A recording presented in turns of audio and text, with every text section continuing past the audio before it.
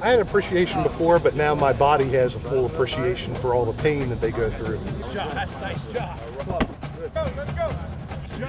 You know what? They're hanging in there pretty good. Here we go. Get them in there. Ready, go. Stop.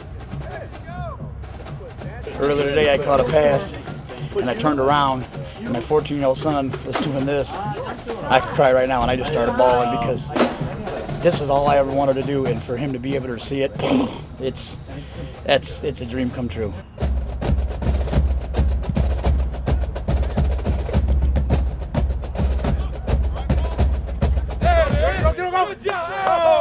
These guys are having a blast. I mean, there's a wide variety of talent, as you can imagine, and their ages 28 to 65 and everywhere in between.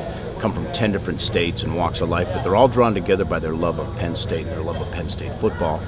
And they all dreamed of maybe having played. None of them got the chance to do this, so they're hanging tough. The legs are a little weary, a little tight, but they're getting ready for game day, and that'll be a thrill when they run out onto the field at Beaver Stadium. All right, let's see what you got, Doc. The primary goal is to really get an inside look at Penn State football. I mean, in the 5 days they're here, they're getting coached by some of the great coaches. They're learning.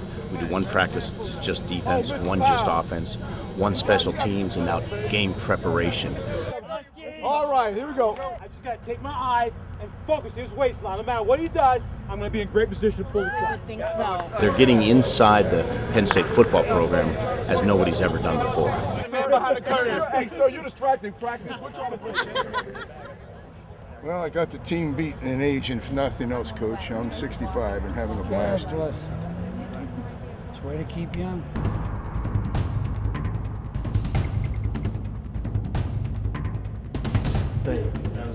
Big Zach Mills fan. And lucky 7. 28. Yeah, no special reason, just my old high school number. And with Kurt Warner and a Tom Bradley fan, number 25. Jay Paterno, baby. You know, I think I'm ready to bring some glory to the number. Maybe make it a little better than 31.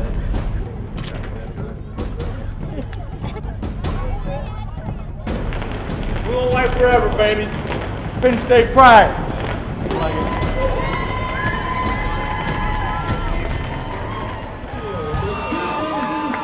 And here come the Nittany Lions.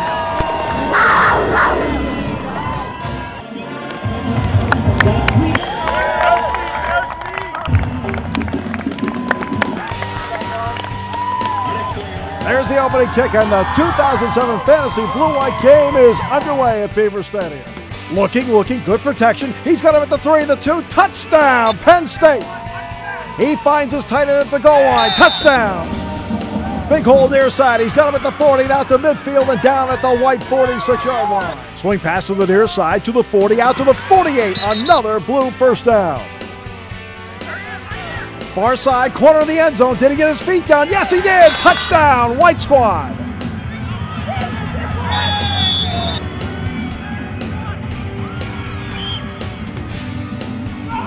It's down to this now. Blue team 30, white team 24. White ball at the blue 12. 4th down. Lots of time. Complete touchdown. Penn State, we're tied at 30.